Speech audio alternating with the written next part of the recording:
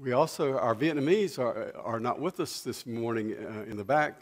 They're having a separate service for the speakers in the fellowship hall. So we remember them in spirit, and we appreciate them being here and a part of our fellowship and our congregation. So we'll be remembering them this morning. Again, welcome. If you look on the back of your bulletin, there's several announcements to remember. Judy Jones is our Deacon of the Week, and she'll be reading the Psalm in just a little bit. Our Thanksgiving Eve service is Wednesday at 7 p.m. This is homemade vegetable soup and beef, and then a vegetarian soup. Just a simple meal. It's been I guess we've done it for about 16 or 17 years. Just a good way to start the holiday season. Just come on out. We have a good time around the table. Around the table we have always have passed out the 5 grains of corn, remembering the pilgrims, and remembering very special things. And then we just eat the meal. And then at the end, what better way to start this season than communion? And so we will have communion.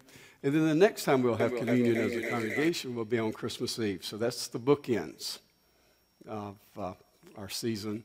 And it's a good way to begin it. It's a good way to celebrate it. And so come on out and be with us. You don't have to make reservations, because if we have more people than we think, we just add water.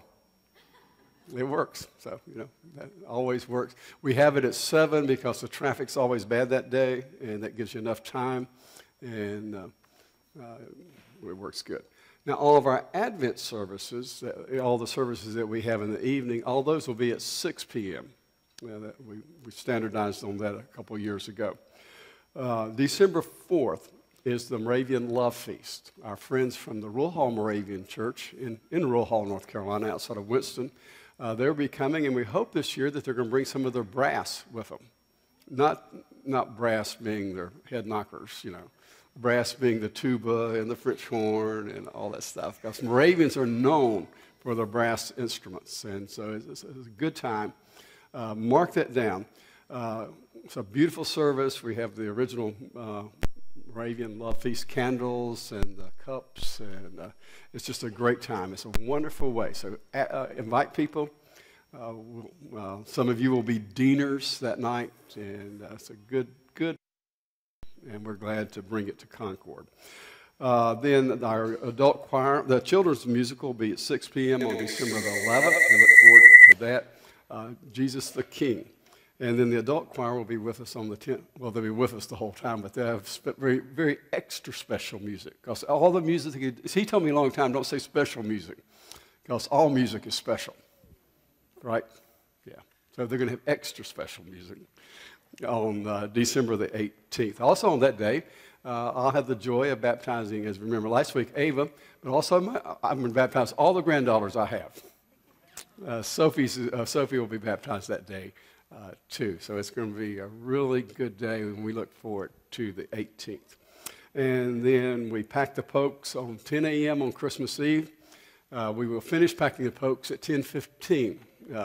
Ernie is a taskmaster. We can pack all those pokes in no time at all. If you don't know what a Christmas poke is, you will. It's just I don't know how many years we've done it, but a long, maybe 100 years. It could be. It's a fruit and some candy, and when we pack those pokes and put them in the bag, it smells like Christmas. It's just a wonderful tradition at this church, and it's fun, and we appreciate those pokes are always given in a memory of not Gene Mars, his dad, and he loved it so.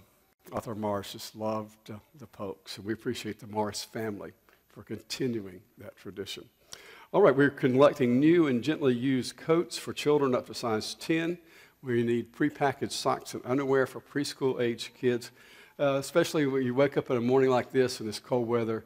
Kids need coats, and some people can't afford good coats, and we can do something about that. And so help us out if you will. Our barbecue is still available in 1 and 5 pound frozen packages. See Bruce.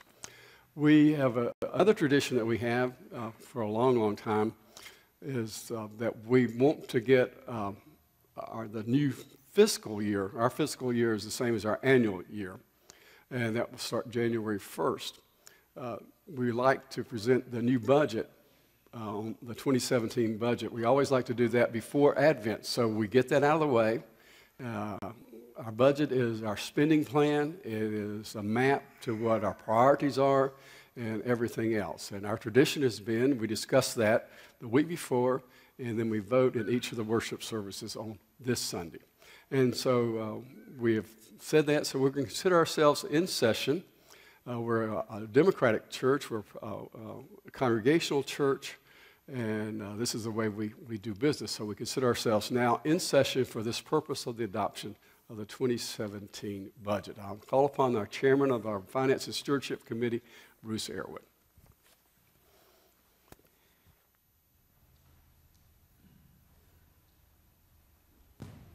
Thank you, Steve. Before I do present the budget for adoption, I would like to say, out in the vestibule, there is numerous copies of the 2017 budget for you to pick up and to look at and to review. But being a congregational church and being a transparent church, we present the budget to you so you'll see where your dollars are going, how they're being spent.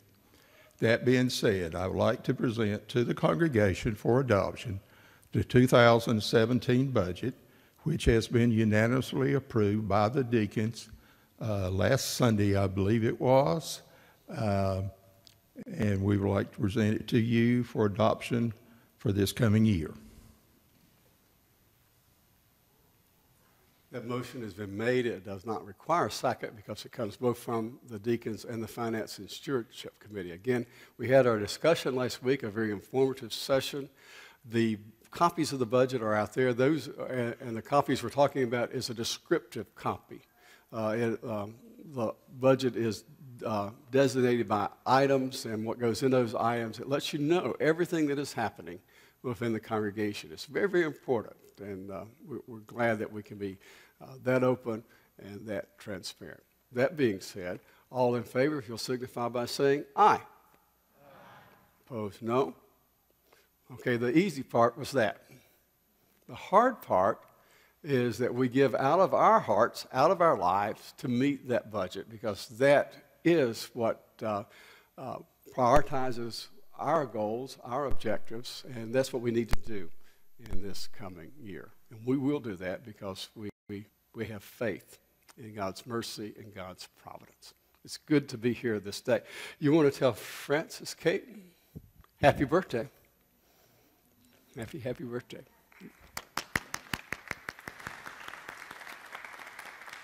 This very day. Let's stand and greet each other.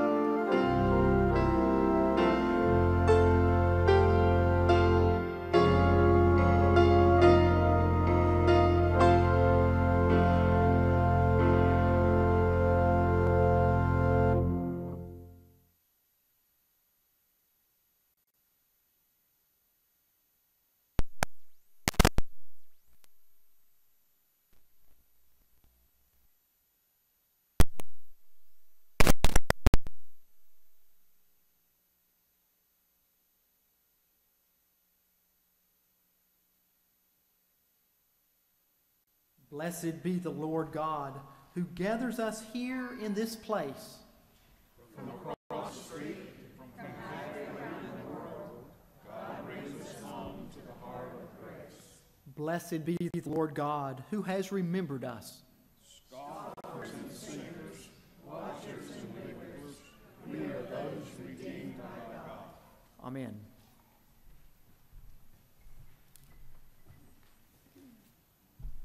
May we join together in singing hymn number 161, Crown Him with Many Crowns. Let's stand as we sing, please. Hymn 161.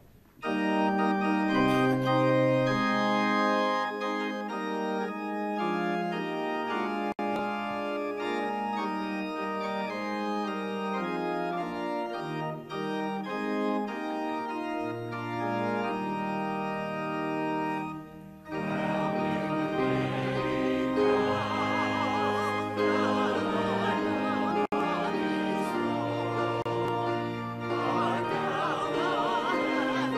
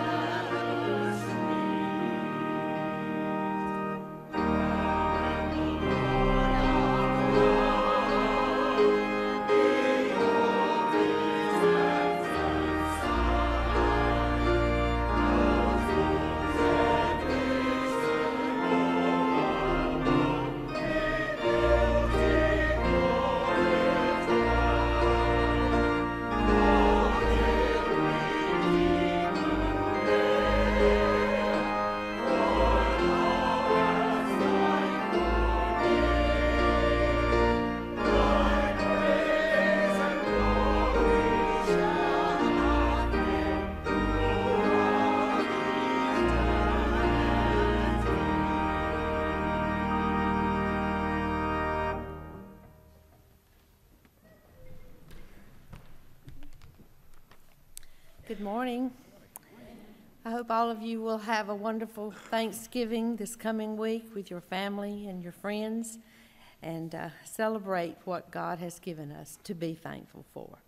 I'm going to be reading the Old Testament reading this morning from the New Revised Standard Version, and it's Psalms 46.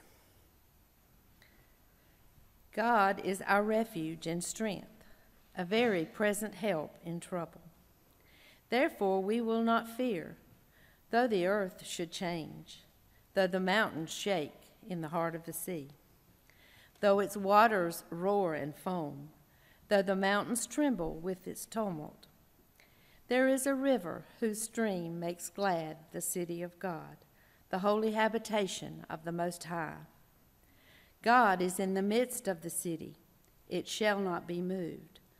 God will help it when the morning dawns. The nations are in an uproar. The kingdoms totter. He utters his voice, and the earth melts. The Lord of hosts is with us. The God of Jacob is our refuge. Come, behold the works of the Lord. See what desolation he has brought on the earth. He makes wars cease to the end of the earth. He breaks the bow and shatters the spear. He burns the shields with fire. Be still and know that I am God. I am exalted among the nations. I am exalted in the earth. The Lord of hosts is with us. The God of Jacob is our refuge. Would you pray with me? Heavenly Father, thank you for this beautiful day to be in your house of worship. We thank you for your amazing power and your work in our lives. Thank you for life itself. Thank you for your goodness and blessings over us. We know that we do not give you thanks nearly enough. Forgive us for that, and may we take the opportunity every day to give you thanks, and not just on the day set aside for Thanksgiving. Open our hearts to the hungry, homeless, and the poor. We are so thankful for your many blessings in our own lives. Be with those today that have special needs and special prayer requests. Be with our nation and the leaders as they strive to bring our country back to unity.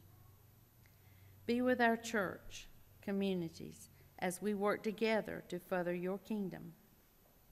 Go with us today as we carry your word from this place to others that we may come in contact with, and as we live our daily lives. In the name of Jesus, our Savior, we do pray. Amen. Our children will come forward. Lindsay will meet them on the steps.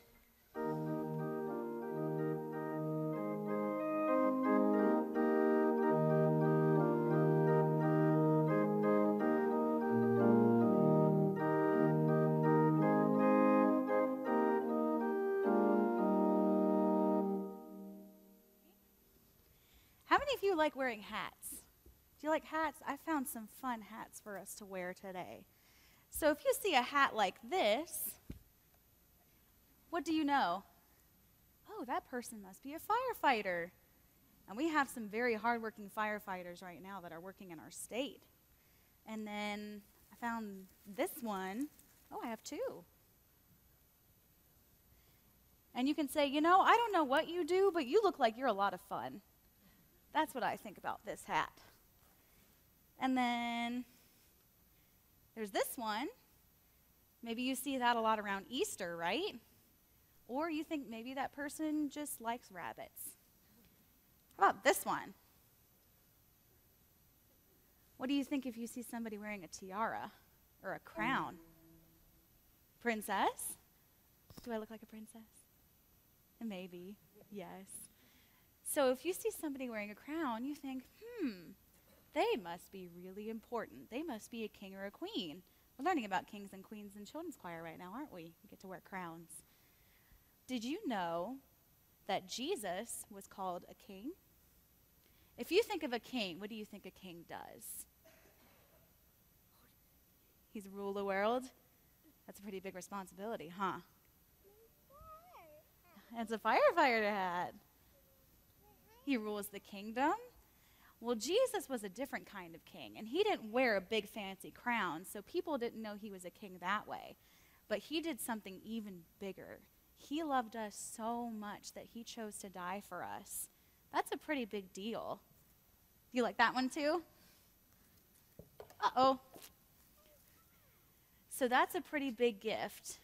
And he didn't have to wear a big fancy crown to be our king.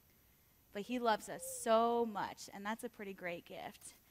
Will you guys pray after me? Let's pray.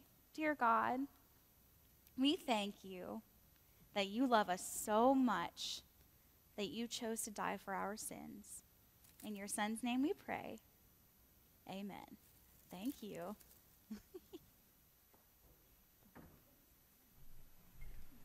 Thank you, Lindsay. Let's join now in our offertory hymn this morning, hymn number 637. Come, ye thankful people, come.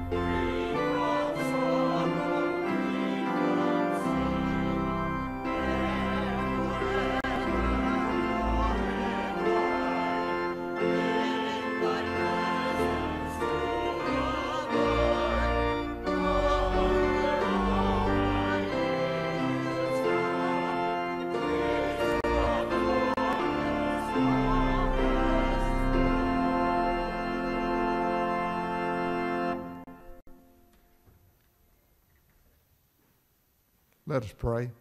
Most gracious Heavenly Father, we are thankful that we could be here today to worship you, spirit and truth. Lord, we thank you for the opportunity you give us to give back a portion of that which you have so blessed us with. Now we ask that you would take our tithes and offerings, multiply them so that they may be used to spread thy word around this world that you have created. In Jesus' name we pray. Amen.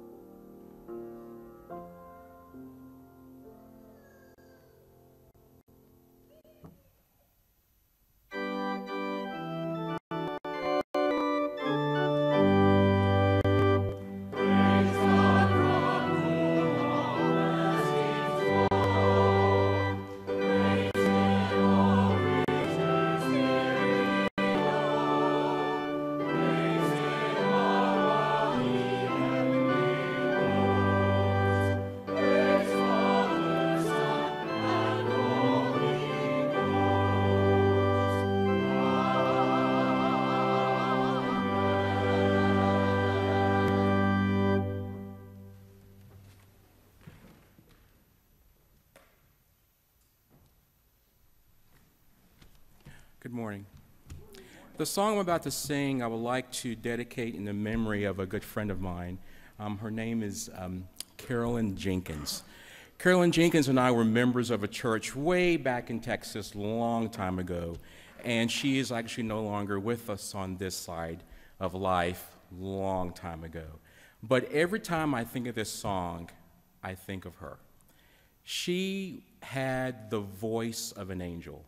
Whenever I hear her sing, to me, she sounded exactly like Mahalia Jackson. For many of you, I think some of you know who Mahalia Jackson is. If you don't, I challenge you, just like I challenged the early service, go to YouTube, find Mahalia Jackson. Wonderful, wonderful voice. And so Miss Jenkins was Mahalia to me in the flesh at my church. And I hope the song I sing will honor her the best I can. Amazing grace shall always be my song of praise, for it was grace that bought my liberty. I do not know just how he came to love me so. He looked beyond my faults and saw my need. I shall forever lift mine eyes to Calvary, to view the cross where Jesus died for me. How marvelous the grace that caught my falling soul. He looked beyond my faults and saw my need. If not for grace, my soul would be a drifting ship with no safe harbor from the angry waves. But Calvary's cross shines brightly through the darkest storm, and just in time his mercy rescues me.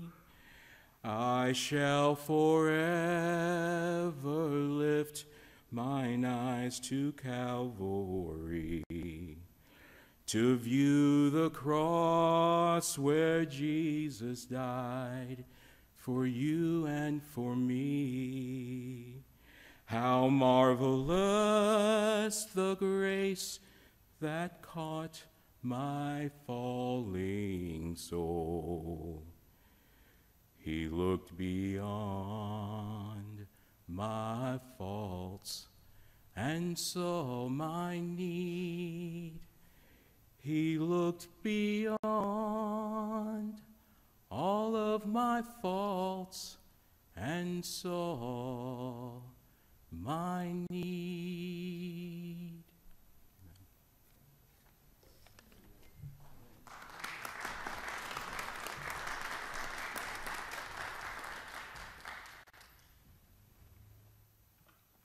Also very beautiful. Thank you.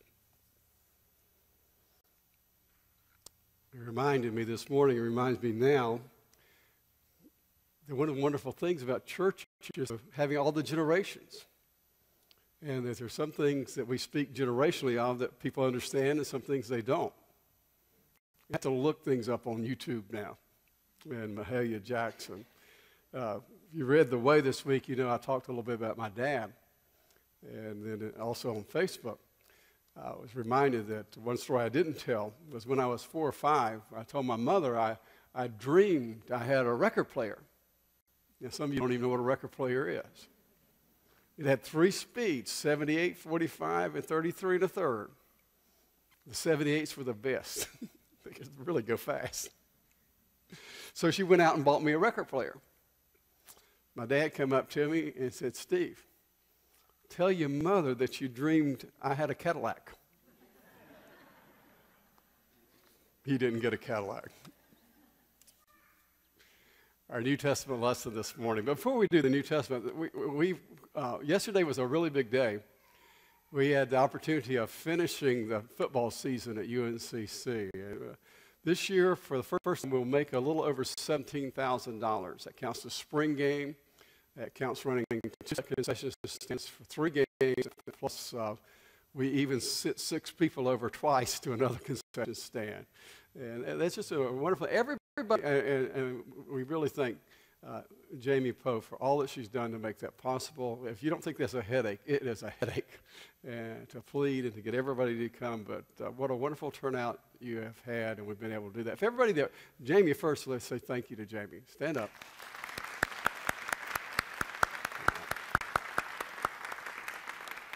Now, everybody that's helped this year, stand up. If you can stand. After yesterday.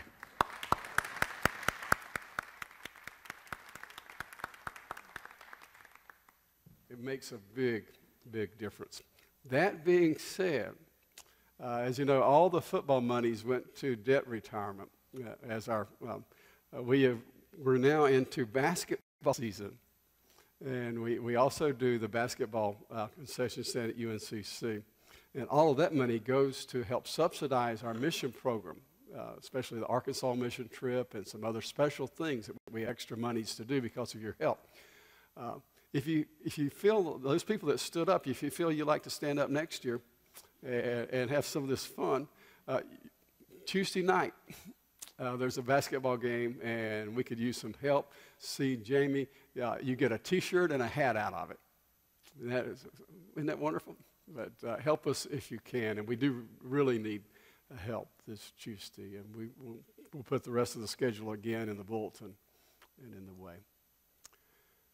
This is Christ the King Sunday, or the Reign of Christ Sunday. It ends the church liturgical year. We have all kinds of years. The liturgical year begins with Advent and then moves to this Sunday. This is the Sunday we think about who Jesus is, how Jesus is, and what Jesus is, and in the reign that he has. What kind of king is this Jesus? We look at the wonderful message of his coming from Luke 1:68 to 79, portending him. Blessed be the Lord God of Israel, for he has looked favorably on his people and redeemed them. He has raised up a mighty Savior for us in the house of his servant David, as he spoke through the mouth of his holy prophets from of old, that we would be saved from our enemies and from the hand of all who hate us.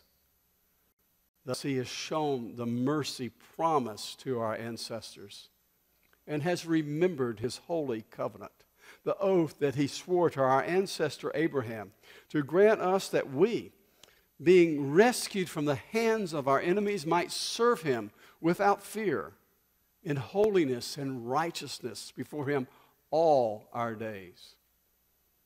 And you, child, shall be called the prophet of the Most High, for you will go before the Lord to prepare his ways, to give knowledge of salvation to his people by the forgiveness of their sins. By the tender mercy of our God, the dawn from on high will break upon us, to give light to those who sit in darkness and in the shadow of death, to guide our feet into the way of peace. May God add his blessing to the reading and the hearing of his word, and may indeed we follow the path of peace always in our life as we follow Jesus, the Christ, the King of kings. May we pray. Our Father, we are grateful and thankful that we can come into this place at this time. We're thankful for your very presence. We're thankful that we can come sharing our burdens, our cares, our sorrows, and all the things that bind us together. We remember those who will be having surgeries this week. We remember Karen Smart and Tim Alston. We lift them up to you, and we know that you are the great physician and that your hand is there. We remember others who are suffering from debilitating illnesses. We remember others who are suffering from so many different kinds of things. But you are here with us. You're with us every step of every day in every way. And we are thankful for that very presence. And we open our hearts and our eyes and our very lives that we might feel it, that we might experience it, that we might know your grace, and that we might share your grace. We come in this time praying for forgiveness. We forgive the times when we have been arrogant, when we have been proud, when we have been haughty, when we have been judgmental. We come asking for forgiveness for the times when we have not stood up for the poor, when we have not been generous in our hearts and in our actions, when we have not cared for justice at all but took only what we thought was ours. Oh Lord, forgive us. Fill our hearts with your Spirit, with your love, with your care. And as we know your forgiveness, help us to learn to be merciful and forgiving of others. We remember our world. It is a world that is too full of hate, too full of strife, too full of envy, too full of greed. But it is still a world that you have loved, that you do love, and that you are loving. We are reminded of our responsibilities and how we must live in such a world and be peacemakers. We remember even now how you once taught us to pray. And so we pray together. Our Father, who art in heaven, hallowed be thy name. Thy kingdom come, thy will be done on earth as it is in heaven. Give us this day our daily bread, and forgive us our debts as we forgive our debtors. And lead us not into temptation, but deliver us from evil. For thine is the kingdom, and the power, and the glory, forever and ever. Amen. So we come here on this last Sunday of the liturgical year to proclaim the reign of Christ. As we begin Advent next week, we will be wearing blue, and we will be remembering that Jesus is coming into our world. We'll remember what it means to welcome a king into our lives and into our hearts and to what we are. But we come to this Sunday because we have arrived at the destination. We have come around the circle. I love Harry Chapin and one of the songs like All My Life's a Circle. And we have come full circle down. And in that full circle, we have learned a lot. We have learned something of the words and action of Jesus, who is the Lord, who is the Christ, who is our King. And we are challenged to apply those words. This Sunday in the church calendar is actually relatively new.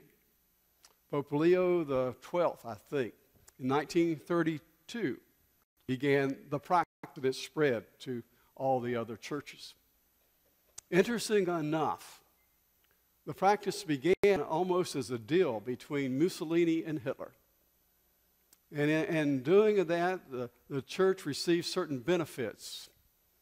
And so we ask ourselves, why in the world are we still celebrating a Sunday that has such odd beginnings?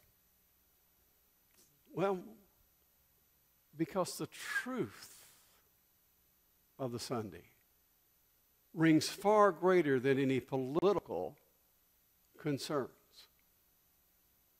There's always a choice between who you're going to serve. Now, Steve's not going to get to go to Oslo because Dylan's not going. But we all remember his song, we all serve somebody. Who are you going to serve? That's really the question we have today as we come to this Sunday. Who is the king in your life? This image of king is a very interesting image to start with. The people of Israel didn't particularly, the prophets never wanted a king. But the people demanded a king. They wanted a king. And you know why they wanted a king? Because everybody else had a king. If everybody else has a king, we need a king. Does that remind you of your kids? Everybody's doing it. We want one too. And so they got a king. And immediately they had buyer's remorse. Why did you give us such a king? and the sadness and the tragicness of Saul, prophets would always be a thorn in the king's flesh. So why do we have this image then of Jesus? What is Jesus telling us? What is our faith telling us about who Jesus is? And what does it mean to even have a king? The people who wrote the Gospels, they wrote in a time of great turmoil, of great upheaval. When the biblical things talk about an antichrist, it's not just some pie in the sky being. You better believe the Antichrist is the emperor. The emperor is everything that Jesus is not. The emperor is the king. The emperor is the one that demands worship as a deity. The emperor is the one that sets the emperor, especially Augustus, is seen as the king of peace. His kingdom of peace is that he crushed people into submission and ushered in a time of prosperity and trade. The biblical witness says there's more than that. This emperor is not the King of Kings. This emperor is not the Lord of Lords. This emperor is not the one that you should be worshiping. You do have a king, but you find that king in this Jesus of Nazareth, this Jesus that was born in a stable, this Jesus whose birth, as Luke gives it to us, is proclaimed by shepherds. The Magi, they come from afar, and they come to where they think a king should be. They come to the halls of government. They come to Herod's magnificent palace. They go to Jerusalem and say, "Where is he? Born King of the Jews. We have come that we may worship him." And oh, what trouble they cause by not knowing where to go. 8 miles down the road, out in the country, with a manger as a bed, there was cradled a king. And that is the king that we worship this day. Not the one who berates us or dominates us or rules us by those kinds of things, but the one who wants our heart, who wants our lives, who wants us to follow him in examples of obedience, the one who came to be among us, Emmanuel, God with us, the one who pitched his tent beside us and walked among us and did the things that we were unimaginable, who touched the untouchable, who broke down walls, who broke down barriers, who spoke to women and heathen and pagans, and who had supper and dinner and changed water into wine. This is the King. This is the Lord. This is the Christ. The emperor is the Antichrist, all that Jesus is not. And you have a choice. You get to choose. You get to choose who you're going to follow. You get to choose by how you're going to live your life. You get to choose on the things that are important to you. You can follow the emperor, you can follow Augustus, you can follow all of these people, or you can follow Jesus, who taught us how to love, who taught us how to live, who taught us how to die. And that's the King. You know, as I've told you before, you should know by now after 17 years, one of my favorite theologians is Mark Twain. I love one of his sayings. It's not all that popular, but oh boy does it hit home. That if Jesus were coming again today, you know what he would be? There's one thing he wouldn't be, a Christian. That hurts. But too true in too many cases. But you remember the wonderful story he tells, the prince and the pauper? You remember the prince who has everything pampered, everything given to him, who lives a very sheltered life. And you remember the pauper who struggles every day. And they switch places. And all the lessons that the prince learns. Is this not what God is telling us? The Word has been made flesh and has dwelt with us. The Word has walked among us and talked with us and lived with us and knows us and lived with us and died with us. Jesus is the one who came to show us what truly matters. And so on this day, we worship Jesus, who is the King. He doesn't look like a king. He doesn't seem to act like a king. But if you have eyes to see and ears to hear and a heart to feel, you know the King. You know his love. You know his light and his life. And even as you know him, you are called to be like him in this world. To love, to care, to share. That is the light. That is the life. That is the King. And that is the reign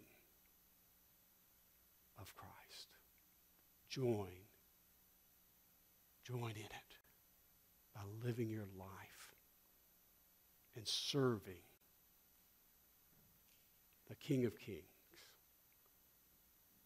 the Lord of Lords, the light of all, Jesus. May we pray. Our Father, speak to our hearts and our lives. Oh, dear Lord, we confess that we've been snookered by many things. We've been pressed sometimes by all the wrong things. And we have forgotten what truly matters. Even as we come into this time of thanksgiving, oh Lord, forgive us when we have only been thankful for all the things that we have and possess. And we forget about the things that truly matter.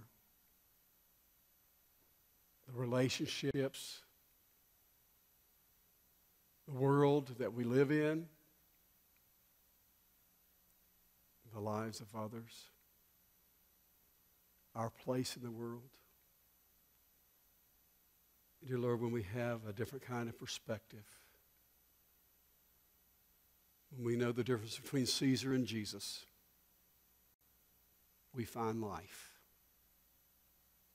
And we are thankful.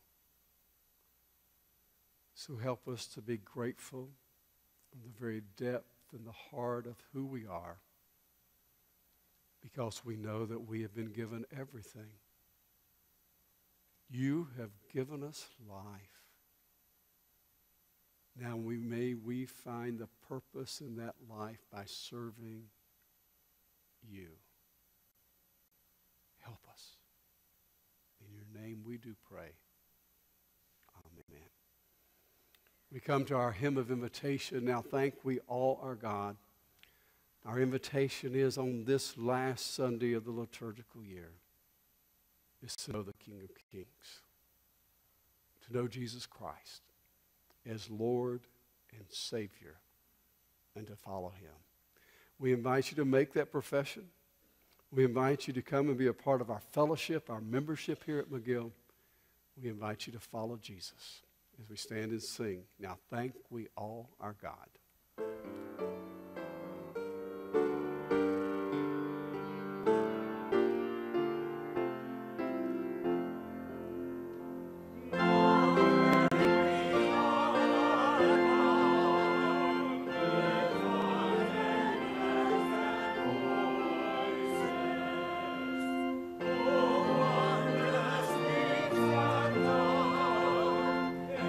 Oh,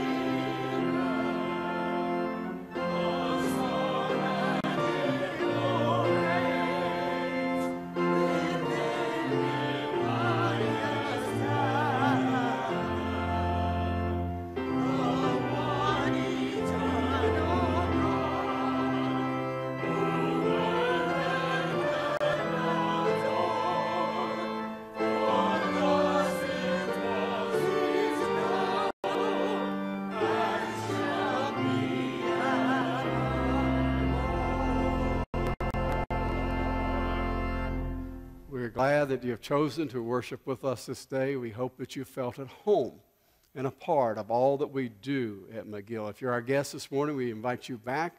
We invite you to be a part of everything that we do. It's going to be a good week. Wednesday night is no other events but the 7 o'clock supper and communion, so come out and be a part of that. We will have Tuesday Bible study at 12, so be that group. They're starting a new book this week, Not a Silent Night. Prepare for Advent. Another Hamilton book. It's a good book. So we're glad. Again, you were here. Don't forget Tuesday. If you can help with the concession stand, please let Jimmy know. Make her feel less anxious. We appreciate it. And now go from this place. For the world needs you. And God loved the world. And so much must you. For the church was never meant to stay confined. But the church was meant to go out into the world. To be ambassadors of peace, of love, of hope, of Jesus. And so go and serve your King by being like him. In the name of the Father who loves us all. In the name of the Son who came to show us that love. And in the name of the Spirit that is that love. Go.